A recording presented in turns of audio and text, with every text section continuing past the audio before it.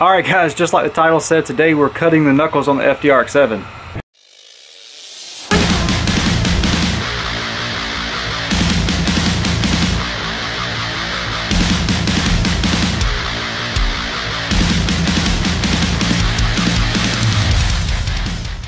Alright, I hesitated on recording any of this because one, I have no idea what I'm doing and this could kind of be dangerous.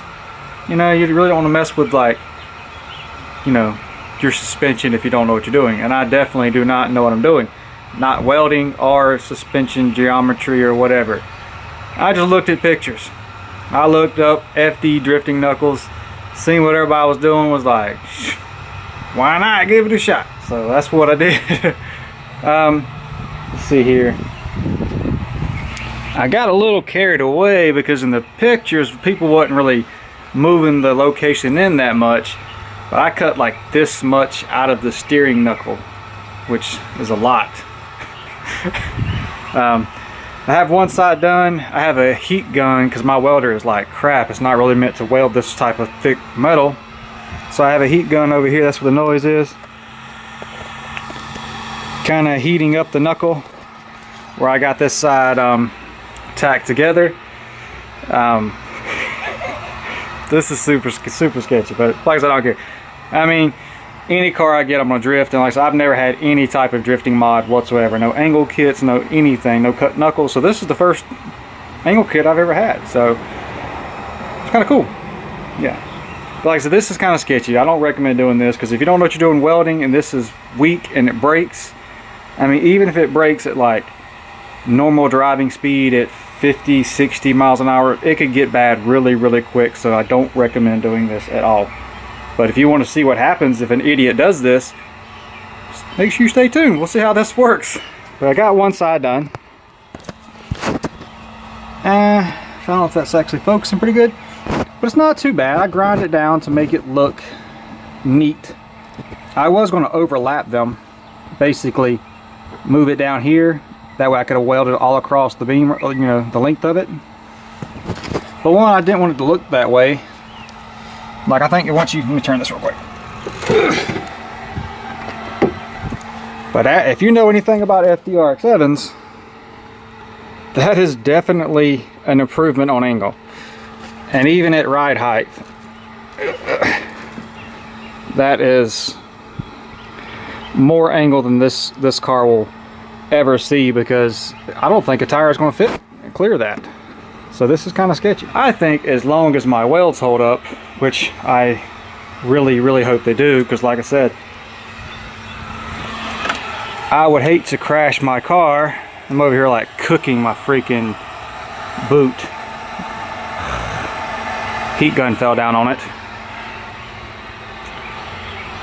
But like I was saying, if this breaks and you're driving down the road, you know, highway speeds next to someone, that's really bad. So I'm going to be very cautious with this and drive the car around, pull it, you know, drive the car around the block, come home, check it out. Something I'm going to keep my eye on like a lot. So that way I can see if they're starting to get any fracture cracks or anything like that. But like I said, with preheating and everything like that, and I put a good channel and the material, that way I could, you know, go up, weld it, and kind of just keep the weld going, just kind of up and down, back, and just really got it hot and penetrated at the material as much as I could.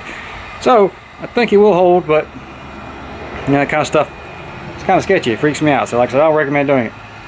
If it's just your track car and it's you and your buddies on track, I guess it wouldn't hurt, but I'm actually going to drive this thing. But anyway, I'm rambling. Yeah.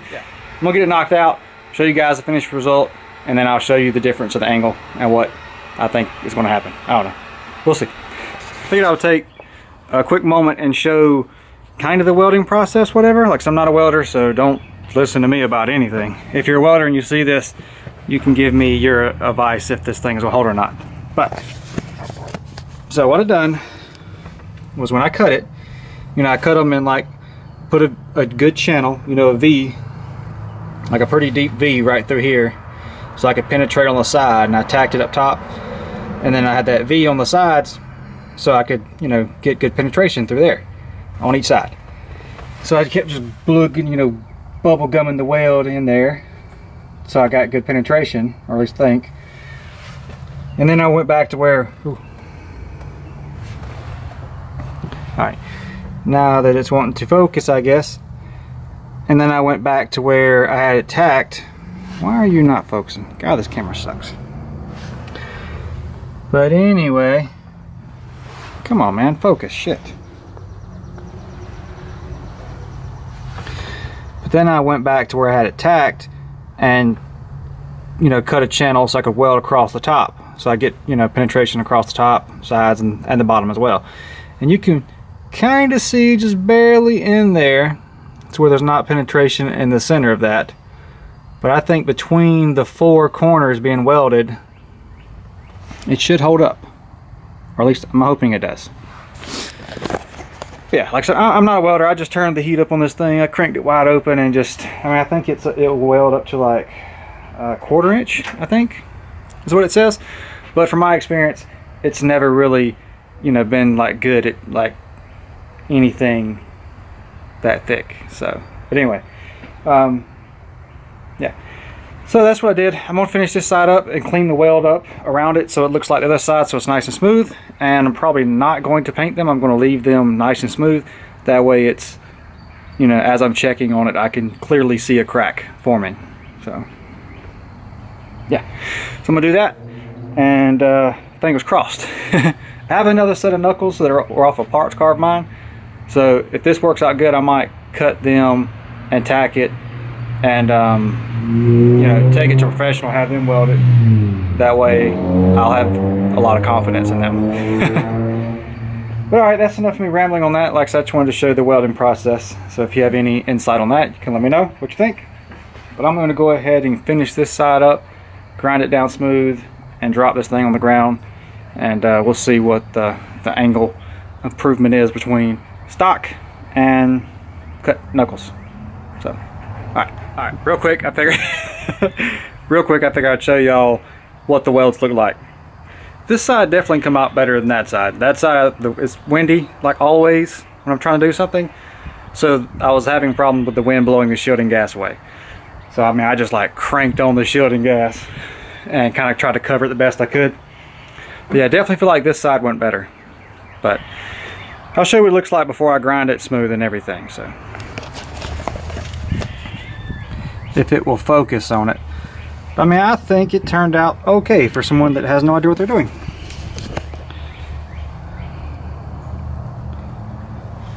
So, I mean, it's definitely not a professional welding job. But like I said, I just kind of kept going back and forth, just kind of trying to get a lot of penetration and heat. And at the top, you know, I just kind of went through that channel, and then I went on both sides of that channel to kind of build up the material. But yeah, I don't know if I should grind it smooth or leave it that way, but I'm gonna grind it smooth. I think it'd be easier to see if it cracks and stuff like that. But you can kind of see on this side, there's a few spots. Uh-oh. There's some few spots where it doesn't really look like. This side didn't turn out as good, but we'll see. All right, we got everything together. Get a quick turn.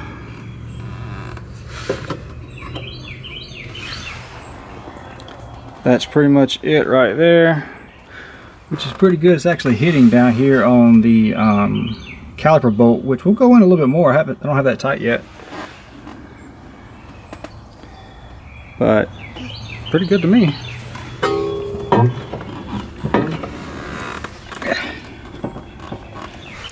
And that's to the front. Of course, there's no restriction on that side because I don't have that side done yet, but yeah, I don't think it's going to turn that far when I put the caliper on the other side. But yeah, you can see it kind of hitting right there. So that's pretty good, I think. But that's pretty much it. It's hitting against, like I said, it's hitting against that caliper bolt. So, but that's with the wheel on. I mean, that's a lot of angle, especially just for cutting the knuckles, I think. It's pretty cool. And if you turn it all to the other way, like I said, it hits on that knuckle again. It barely rubs on the inside right there a little bit. So it might not be too bad. Probably on with like weight on it and the suspension compressed in, it might be more. But it's not too bad. This thing still needs to be lined up too, so hopefully it'll pull the wheel back more.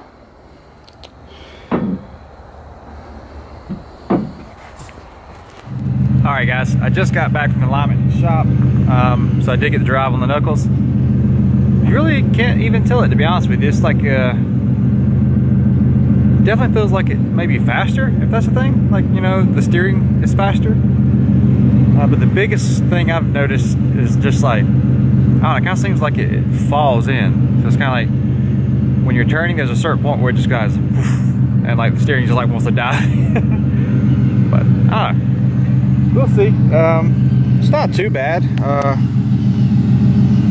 They will actually turn more than this, but like I said, it's just, you know, kind of gotta hold a little bit. So, but it doesn't appear to be rubbing. Let's see here. Which it might be. I mean, it's rubbing a little bit. It's kind of close. But I mean, I think I wouldn't say it's a big improvement, but it's definitely an improvement over stock.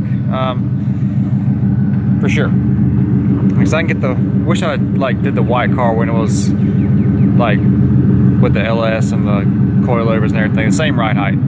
So, because this car was like all apart, so yeah. That's pretty much it. Like I said, man, I don't recommend doing this because I don't want anybody to put themselves in a bad situation. But this is not my daily driving vehicle, so this is just my fun vehicle, so I can like drive around and check it and stuff like that and keep an eye on it.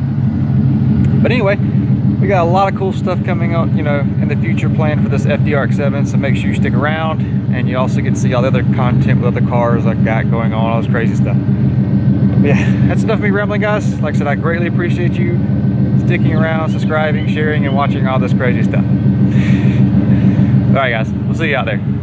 Thanks again.